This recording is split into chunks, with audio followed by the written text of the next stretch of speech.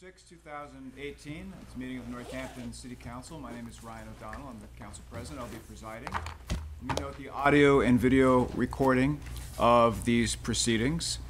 And let me also announce we have something new for the City Council. We have 4 assisted listening devices for those who, with hearing challenges, and if you need one, they can be requested of NCTV in the room in the door, beyond the door just behind you, which is an exciting development. So we thank NCTV and others who help make that happen.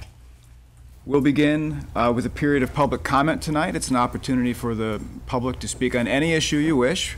We ask you only to keep it to 3 minutes or less, and please remember it's your time to give your opinion to us. We don't engage in a back and forth, and the reason for both those things is to make sure everyone is heard fairly and receives equal time. I'll start with my list, which only has 1 person, and then we can open it up to others afterwards. So I'll ask Hannah Coyle to come up if you would. And Ms. Coyle, if you would give your name and address for the record, please. Would you prefer to sit for this, or? Oh, no. Are you sure? All right. Hannah Coyle, 187 Main Street.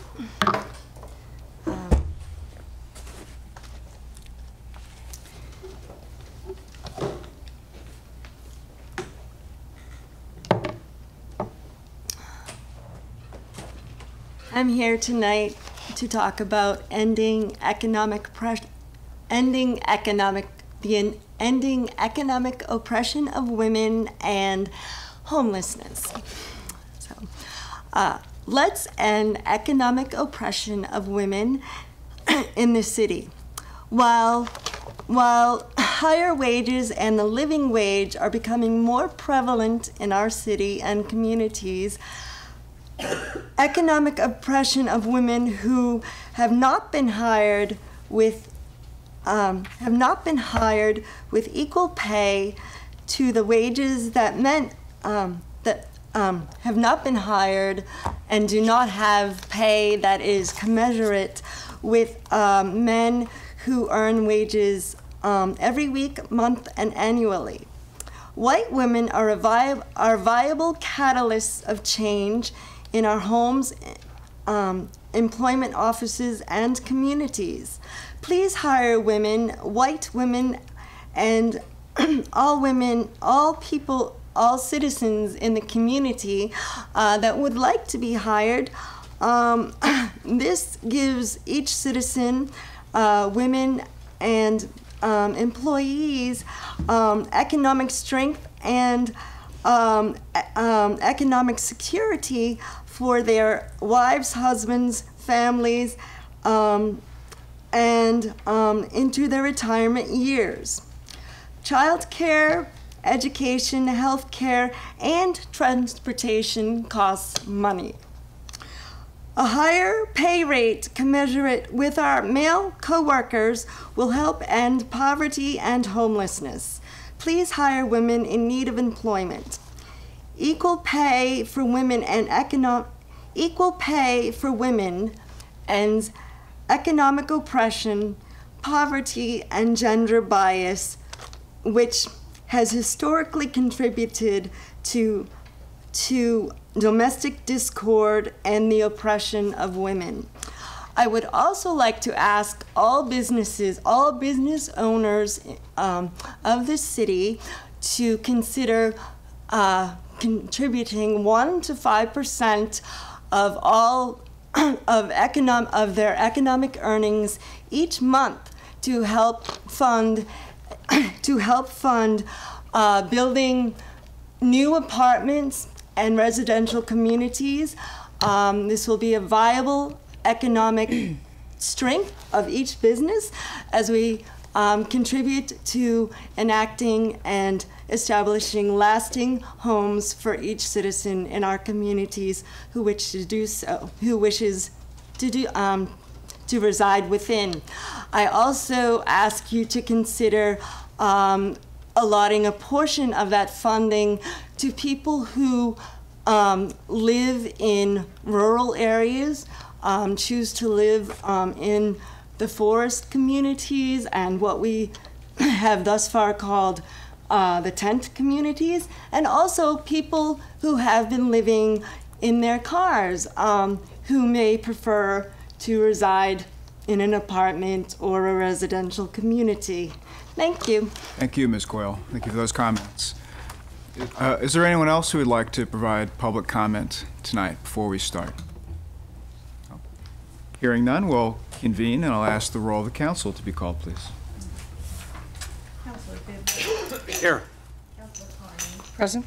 Councilor Dwight. Here. Councilor Carnes. Here. Councilor Barnes. Present. Councilor Murphy. Here. Councilor Nash. Here. Councilor Johnson. Here. And Councilor Shara. Here. So we have unanimous attendance. First, a quick announcement regarding executive session minutes. The open meeting law requires public bodies to regularly review minutes of executive session, determine if they may be disclosed. The executive session minutes of November 16th, 2017 have been reviewed. It has been determined that because of pending legal action, disclosure would defeat the lawful purpose of the executive session, so continued non-disclosure is warranted. Do other councilors have 1-minute announcements? Councilor Labarge. Yes. I want to congratulate Linda Sabadosa. I want to congratulate Cho for winning their election. I also want to congratulate all the candidates who went out there and worked tirelessly of running for their positions. And the whole debates and everything was in due respect. So I just want to thank everybody. Secondly, I have another announcement. More and bigger illegal dumping on Sylvester Road. This has really become very, very serious.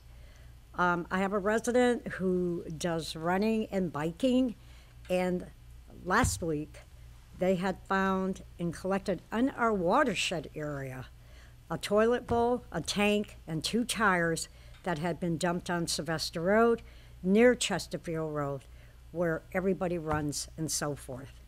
The next day, they encountered a huge amount of household debris right in the same place.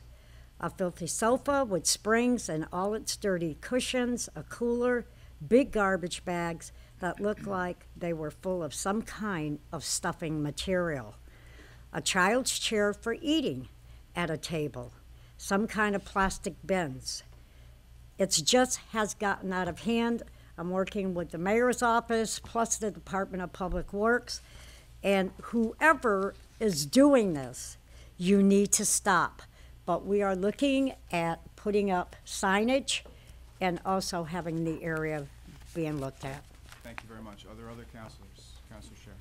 I'd also like to take a moment and acknowledge the election that we had on Tuesday. I know we all look forward to being represented again in January and working with our new legislators, and we congratulate them. And I want to give a huge thank you to our city clerk and her office and all the election workers who had a really big, hot job with the very unusual nature of the election. And all of us here know to some extent what it means to put ourselves out there as a candidate, and I just want to express appreciation and admiration for all who stepped up to run and worked so hard during a hot summer. But I especially want to acknowledge our council president on a very fine campaign that was truly issues-driven and really elevated the conversation about policy that directly affects and is focused on our district. I thank him for his leadership in that conversation, and I'm grateful for his leadership here on the council, so very well done. Thank you for those kind words. I really appreciate it. Thank you. Councilor for Ward 2.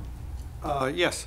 I'd like to announce this Saturday, September 8th, from 4 to 8, the Northampton Community Rowing Organization is celebrating 20 years of rowing on the Connecticut River. And this will be held at the Lions Pavilion in Hatfield from 4 to 8 this coming Saturday. And it's a reunion of sorts for all the different families and rowers that have been involved through the years in Northampton High rowing and the Masters rowing program. Thank you. Any other councilors? No? Okay. Great. Mr. Mayor, you have a proclamation this evening, I understand. Thank you very much. Good evening, councilors. I have a proclamation that I'd like to deliver tonight. It's actually requested by your colleague from Ward 7, and I have a constituent of hers that I'll be presenting it to. It's entitled, Usher Syndrome Awareness Day, September 15th, 2018. Whereas Usher syndrome is a relatively rare genetic disorder caused by a mutation in any one of 10 genes resulting in a combination of hearing loss and visual impairment, and is a leading cause of combined deafness and blindness. And whereas more than 400,000 people are affected by this genetic disorder worldwide, with approximately 50,000 of those living in the United States, and whereas Usher syndrome, which is incurable presently, impacts 3 major senses in the body: vision. Vision loss is caused by a progressive vision disorder known as retinitis pigmentosa, RP. RP causes the light-sensing cells in the retina to gradually deteriorate, initially resulting in night blindness, followed by a narrowing of the visual field, commonly known as tunnel vision. Hearing. Children with Usher syndrome are born with or developing hearing loss. It is estimated that upward of 10% of people with congenital, bilateral, sensorineural hearing loss have Usher syndrome. And balance. Balance is achieved and maintained through input from your eyes, the vestibular organs in the inner ear, and the sensory systems of the body, such as the skin, muscles, and joints. Those with Usher syndrome suffer from severe balance issues due to vestibular dysfunction. And whereas there are 3 clinical types, type 1, type 2, and type 3, which are distinguished by the severity and age when the signs and symptoms appear, there are at least 11 different genetic types of Usher syndrome, as determined by the genes that are involved. One cannot determine the genetic type by clinical testing, as DNA testing is the only reliable way of determining the true genetic type. And whereas because of limited public awareness, those affected with Usher syndrome may suffer with depression, anxiety, isolation, and loss of independence. And whereas on this day, we join with the Usher syndrome community to spread public awareness about this condition, now therefore I, David J. Narkowitz, Mayor of Northampton, do hereby proclaim September 15th, 2018 as Usher Syndrome Awareness Day in the city of Northampton. In witness whereof I've set my hand and imprinted the city seal this 6th day of September in the year 2018. And I wanted to present this to Star Adams and ask her to please say a few words about this. Thank you so much. Thank you so much, Mayor Narkowitz and Court Klein, and my wonderful Ward 7 Counselor, Elisa Klein, for expediting this and putting it together. I moved here from sunny South Florida some 24 years ago. When my son was 5 years old, we had discovered he was born deaf down in Florida, and I wanted him to learn to speak. So we came up here and enrolled him in Clark's School for the Deaf, and we've been here ever since. And he was he's been a very independent young man. The bottom fell out of my life when we found out at age 12 that he was losing his vision as well. And he already had lost his hearing. He had cochlear implants, but he was doing very well with those. So we started all over again. And he had enough vision that he could get his driver's license. At age 16, he was a very proud driver for quite a few years. And then at age 24, he had lost more than 20% of his peripheral vision. It's a type of vision loss where it closes in. It's a tunnel vision. So he's still like 20/20 in the center, but he's legally blind because he's lost his vision here and on the sides. And you know, when you go to the RMV and you've got that little blinky light test that you have to look into, he can't pass that anymore. So he's lost his driver's license. And so we put him on the waiting list for McDonald House over here on Old South Street. And 3 years we waited, and we were able to get him a nice little apartment, and it's right on the bike path. The bus stops right at the front door. It's wonderful. It's a wonderful location with someone with his, with his afflictions.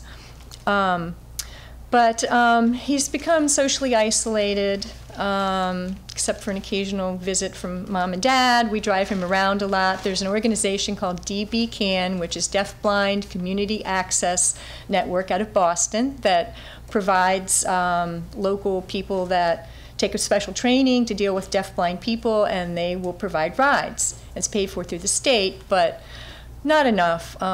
Gas costs have been rising, you know, along with insurance and so on. So we've lost a couple providers. So it's back to mom and dad and his older brother, you know, giving him rides mostly. I'm so thrilled to be living in such a caring community where you all are willing to, you know, to bring light to this affliction. As Mayor Narkowitz mentioned, 400,000 people around the world, and my son is one of the 50,000 in the U.S. It's rare, but I'm hoping that with more attention placed on it, the third Saturday of each September, that maybe we can bring him some help and others like him. So I'll end briefly with this quote from the Usher's Syndrome Coalition website, which says, "Shine a light on Ush before the darkness takes our light." So thank you very much. Thank you. Appreciate you sharing your story and the story of your son and spreading awareness on this important issue. Thank you. Anything else from the executive here? No? Okay. Well, we'll move to our consent agenda, which contains the following items, which I'll read at the request of any one counselor. They will be removed for a separate vote. First, the approval of minutes of August 16th, 2018. Next, an application for secondhand dealer license for Grapefruit at 5 Market Street. Next, an application for secondhand dealer license at Retro Genie. Is there a motion, well, any removals? Okay, but a motion to approve? Second. Second. All those in favor, please say aye. Aye. Any Aye. opposed? Any abstentions? So all those items are approved, and we will move now to the Finance Committee. Thank you. I'll call the meeting to order and ask for the roll to be called. Here. Present. Here. First item of business is approval of the minutes of the August 16th meeting. Do we have a motion? So moved. All right, any changes or alterations to the minutes? No? Hearing none, all in favor, please say aye. Aye. Any opposed? Great. All right, the first actual item on the agenda is 18155, in order to authorize intermunicipal agreements for the Greenfield Community College use of the city's fiber network. Order that whereas Mass General Law, Section 40, subsection 4A allows for joint operation of public activities among governmental units, and whereas Mass General Law, Chapter 40, Section 4A requires that such intergovernmental agreements be approved in a city by the City Council and the Mayor, and whereas the City of Northampton provides services to and shares services with other municipalities and entities, and whereas Greenfield Community College Nursing Program leases office space at Smith Vocational and Agricultural School with a lease term extended through June 2022, and as such is using the city's fiber network. Therefore, pursuant to Mass General Law, Section 40, subsection 4A, the City Council hereby authorizes the City of Northampton to enter into an agreement with the Greenfield Community College to permit Greenfield Community College to use one fiber strand of the city's fiber network, which is supplied under separate agreement with the 5 College Net LCC for an annual fee per the agreement for fiscal years 2019 to 2022. Do we have a motion in finance? Second. Second. And the mayor's here to answer any questions. So essentially, as you all know, the Greenfield Community College Nursing Program moved into the former Parks and Recreation Department building at Smith Voc. And in their first year of operation, because it was sort of a rushed move, they did a sort of a Comcast service line. And so now they want to actually procure their internet through the 5 College network, which is their right as one of the as a college here in the valley, and we have access to that through our fiber network. But we have to have a municipal agreement between us allowing them to have the strand to have access to that. So it's sort of a and the terms of this agreement track the terms of the actual lease between Smith Voc and GCC. The actual costs are going to be very minimal. Our CIO, Mr. Pagan, has estimated it's basically going to be about $780 a year, which is just to cover maintenance and some other switches and related items. So it's fairly minimal, but obviously we want to support this great program of having GCC in Hampshire County, and particularly having a nursing program at Smith Voc. So we're trying to facilitate this. Oh, just a quick question. So is the agreement, it's intermunicipal, is it with the town of Greenfield or with? No, it's with GCC because it's an intermunicipal, it's an interagency agreement. Okay. So anytime two governmental. Not going for the city at all? No. Anytime two governmental agencies, you may remember, we did one recently with Pioneer Valley Planning Commission that included UMass actually as part of the bike share program. So anytime any governmental agency, whether it's local, state, regional, you are allowed to do these sorts of intermunicipal. Just falls onto the intermunicipal section of law? Exactly. Yeah, Okay. Exactly. Yeah. Any other Counselor? Yes. Mayor, what is the annual fee? As I said, the fee that we will be charging them, and it's really just to cover some of our maintenance costs, is $780 a year. Okay. Yeah. That would be that's the proposed contract that we have with them. Yep. Any other questions from councilors? No, hearing none, then all in favor of a positive recommendation of finance, please say aye. Aye. Any opposed? The next is 18156. It's in order to rescind borrowing authorizations for rail trail access in the Mineral Hills land acquisition. Order that the City Council rescinds the following orders because such borrowing authority is no longer necessary. Order 17.333, a $600,000 borrowing authority authorized under the loan order approved on June 15, 2017 for rail trail access to Look Memorial Park and from Leeds to Williamsburg to be rescinded as the city did not receive a grant from the Parklands Acquisition and Renovations for Communities Grant, and an order 17332 for $200,000 of borrowing authority authorized under the loan order approved on June 15, 2017, the acquisition of 8 acres north of Route 66 in Mineral Hills, as the city did not receive a Land Self-Help Grant Act. Do we have a motion to approve in finance?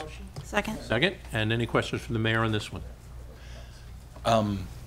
Tonight will be a good tutorial for folks who wonder why we do these things, because we're coming to you now to ask you to rescind some borrowing authority to grants, and then actually we're going to ask you to give us borrowing authority because we're applying for one of these grant programs. So this is become a fairly routine thing. We apply for either a park or a land grant, and as part of the application we get the authorization from the city. Sometimes we get the grant, sometimes we don't get the grant, but as is always our pledge to you, we're not actually going to borrow the money.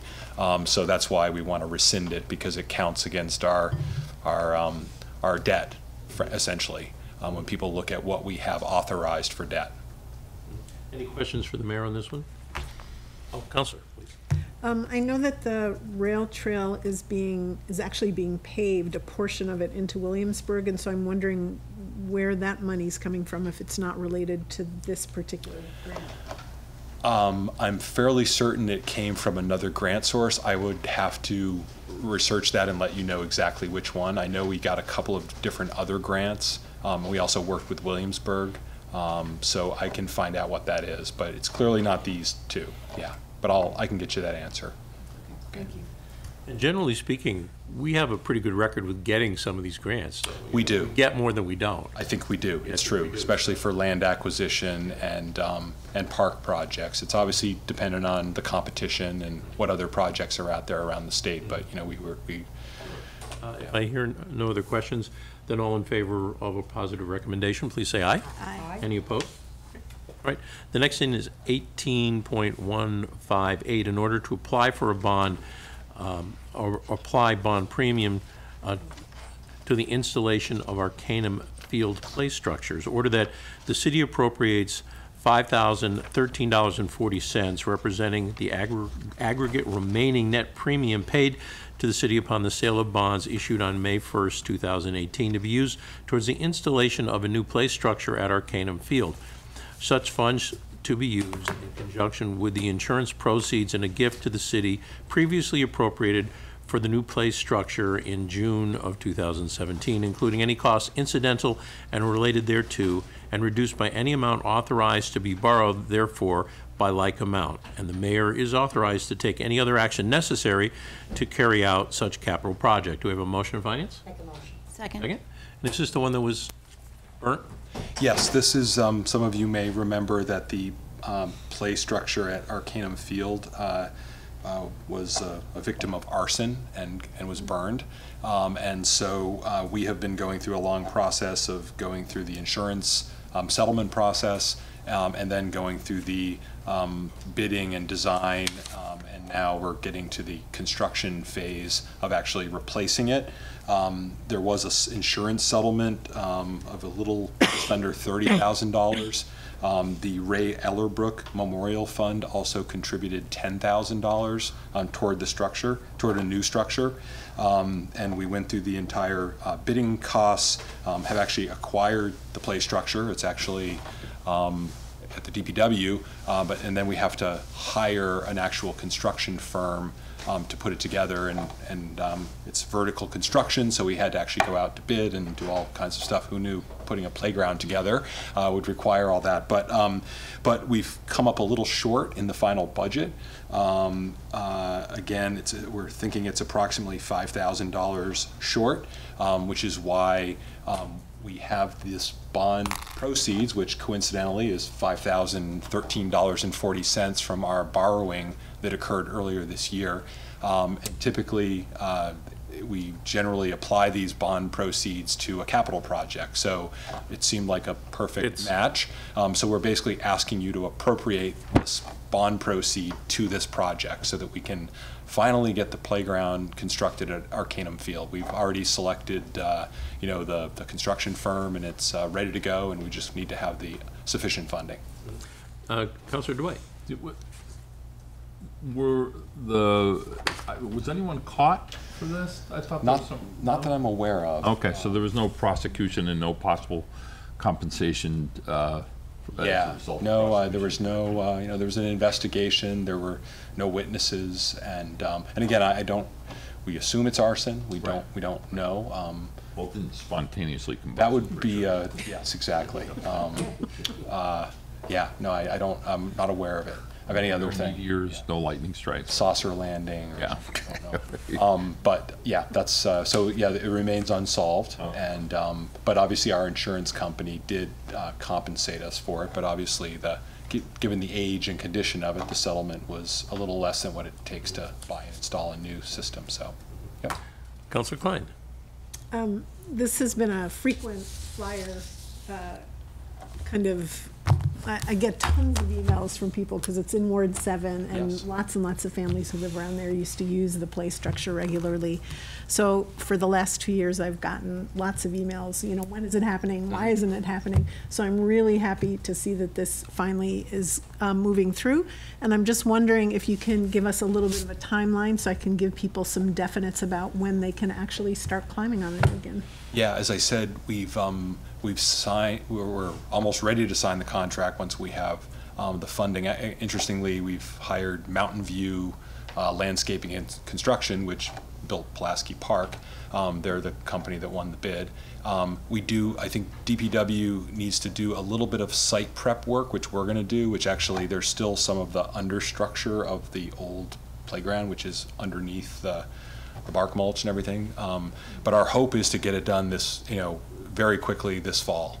I can maybe give you a quicker timeline once we sign the contract, and then we have a meeting with the construction folks. But I mean, literally all the components are nearby at the cemetery, at our cemetery department at Spring Grove. They've all been delivered, it's all waiting. We just had to hire a firm to actually assemble it. So it should be a fairly straightforward process. So hopefully by when the leaves start turning and it's fall, that kids will be back on that playground. Kids watching baseball games and soccer games and things like that. So. Any other questions for the mayor on this one? Hearing none, then all in favor of a positive recommendation of finance, please say aye. Aye. Any opposed? Let's see, the last one is 18159. It's an order to authorize borrowing and grant applications for the Florence recreational fields. and this is 18159. Order that whereas Florence Recreational Fields is a popular community-wide asset and the Open Space and Recreation Multi-Use Plan 2018 to 25 recommends improving parks and recreation areas and implementing the next phase of Florence Recreation Fields, and whereas Florence Recreation Fields is dedicated to park and recreation purposes under Mass General Law, Section 45, subsection 3, and whereas this phase will complete the Florence Recreation Fields project and enhance the facility with additional play structures, field improvements, plantings, and accessible benches and a play area, and whereas the Executive Office of Energy and Environmental Affairs is offering reimbursable grants to cities and towns to support the preservation and restoration of urban parks through the Parkland Acquisitions and Renovations for Communities Grant Program. The park grant is a reimbursable program which requires the city to demonstrate that it has all the funds necessary to improve the park properties prior to state reimbursement, and whereas the Florence Recreation Fields final phase will cost an estimated $625,000, therefore may it be ordered that the City Council appropriates and authorizes the City Treasurer with the approval of the Mayor to borrow $625,000 over 15 years under Mass General Law, Section 44B, subsection 11, and Mass General Law, Section 44, subsection 8C, or any other enabling authority for the purpose of improvement of public parks and playgrounds on said property, and the mayor be authorized to file on behalf of the city of Northampton any and all applications deemed necessary for grants and or reimbursements from the Commonwealth of Massachusetts Executive Office of Energy and Environmental Affairs and or any others in any way connected with the scope of this article, and to take other such actions as are necessary to carry out the terms, purposes, and conditions of this grant, and the Northampton Parks and Recreation Department and or Parks and Recreation Commission be authorized to enter into all agreements and execute any and all instruments as may be necessary on behalf of the city of Northampton, and that the mayor be and is hereby authorized to take such other actions as are necessary to carry out the terms, purposes, and conditions of this grant to be administered by the Parks and Recreation Department. Do we have a motion? Make a motion. Second? Second. Any questions for the mayor on this one? This is again sort of the reverse of the procedure that you've done earlier. The Parks and Rec director likes to joke that it's phase 72 of this project because it seems like there's been so many different phases of it. But it's, this has been one of our most successful and popular recreational areas in the city, and if you go by there on any given day, there's, a half dozen or so different games going on from different leagues. There's people using the walking trails, there's families playing at the playgrounds, and over the course of the time that it's been open, other outstanding needs and suggested improvements have been recommended. So the goal of this final phase of the project is to try to meet those. Included in this phase would be additional shade trees, the final playground pieces, including a young child play structure. It would add an accessible poured-in-place rubber play area, safety nettings for the baseball fields. Had a few broken windshields up there because some fly balls flying around and the parking lot's quite close. It will also include fencing in the baseball dugout areas, solar-powered scoreboards, accessible benches, recycling containers, and additional historical and other signage. So those are some of the things that will be part of the park grant application that we'll be putting forward. And this just, again, as it says in the order itself, we have to demonstrate that we're committed to the project and that we have the funds to then be reimbursed. But obviously, we will not seek the actual borrowing. Questions for the mayor on this one? Everybody good? It's been a very successful project. Hearing none, then, all in favor of a positive recommendation of finance, please say aye. Aye. Any opposed? And I know of no other new business for us to discuss tonight, so a motion to adjourn would be in order. Second? Second. All in favor? Aye. Thank you.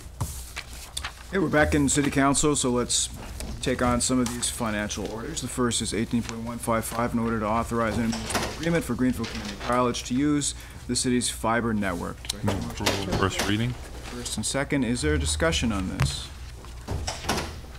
I think this is a great common sense idea. So I'll ask for a roll call. Councilor Bidwell, Yes. Councilor Carney, Yes. Councilor Dwight, Yes. Councilor Klein, Yes. Councilor Labarge. Yes. Councilor Murphy. Yes. Councilor Nash. Yes. Councilor O'Donnell. Yes. Councilor Shara. Yes. Okay, the order is approved. Next, 18.156, in order to rescind borrowing authorizations for rail trail access and Mineral Hills land acquisition. Is there a motion on this? Approval and first reading? Okay, any discussion on rescinding of borrowing authority? If not, can we have a roll call? Councilor Carney. Yes. Councilor Dwight. Yes. Councilor Klein. Yes. Councilor Labarge. Yes. Councilor Murphy. Yes. Councilor Nash. Yes. Councilor O'Donnell. Yes. Councilor Shara. Yes. Councilor Bidwell. Yes. That order is approved as well. Now we come to 18.158, in order to apply bond premium to installation of Arcanum Field play structure. Second. Any discussion on this order? Can I have a roll of the council, please? Councilor Dwight. Yes. Councilor Klein. Yes. Councilor Labarge. Yes. Councilor Murphy. Yes. Councilor Nash. Yes. Councilor O'Donnell. Yes. Councilor Shara. Yes. Councilor Bidwell. Yes. And Councilor Carney. Yes. Next, 18.159, in order to authorize borrowing and grant application for Florence Recreation Fields. Move approval. Second. Made and seconded. Any discussion? Okay. Roll call. Councilor Klein. Yes. Councilor Labarge. Yes. Councilor Murphy. Yes. Councilor Nash. Yes. Councilor O'Donnell. Yes. Councilor Shara. Yes. Councilor Bidwell. Yes. Councilor Carney. Yes. And Councilor Dwight. Yes. There are 3 remaining matters on second reading. The first is 18.141, in order to award a contract for fiscal year 2019 audit to Scanlon and Associates. So a motion to approve this. So moved. And second, any discussion on second reading? Okay, roll call. Councilor Labarge. Yes. Councilor Murphy. Yes. Councilor Nash. Yes. Councilor O'Donnell. Yes. Councilor Shara. Yes. Councilor Bidwell. Yes. Councilor Carney. Yes. Councilor Dwight. Yes. And Councilor Klein. Yes. It's approved on second reading. 18.150, in order authorizing the City of Northampton to acquire a historic preservation restriction on the Hampshire County Courthouse. Second. Any discussion on second reading? Roll call, please. Councilor Murphy. Yes. Councilor Nash. Yes. Councilor O'Donnell. Yes. Councilor Shara. Yes. Councilor Bidwell. Yes. Councilor Carney. Yes. Councilor Dwight. Yes. Councilor Klein. Yes. And Councilor Labarge. Yes. And finally, to wrap up our contentious city council meeting tonight, is 18.145, in order to name the vehicle entranceway to Northampton City Hall, Mayor Sean Dunphy Way. Is there a motion to approve? Is there a second? Made and seconded. Any discussion? Roll call. Councilor Nash. Yes. Councilor O'Donnell. Yes. Councilor Shara. Yes. Councilor Bidwell. Yes. Councilor Carney. Yes. Councilor Dwight. Yes. Councilor Klein. Yes. Councilor Labarge. Yes. And Councilor Murphy. Yes. Did we skip something? I don't rise to make it contentious. I wanted to, at the last meeting about this order, Councilor Bidwell had asked me, will there be a ceremony of some kind about this order that you just adopted? Now that it is adopted, I will say that we are planning to do an actual unveiling of the sign on Saturday, September 29th at 10:30, and I'll put out more information about it. And Mayor Dunphy's wife Ann and daughters and 5 grandchildren are all scheduled to be here for the unveiling. So I just wanted to give councilors a heads up that it's not a top secret thing anymore. So That's great. Yeah, so I'll put some further announcements once we get closer. Thanks. Look forward to that. Thank you very much. No information requests today? No new business? There's a motion to adjourn. So moved. Second. Any opposed to adjournment? All those in favor, please say aye. Aye. Aye. Thank you very much.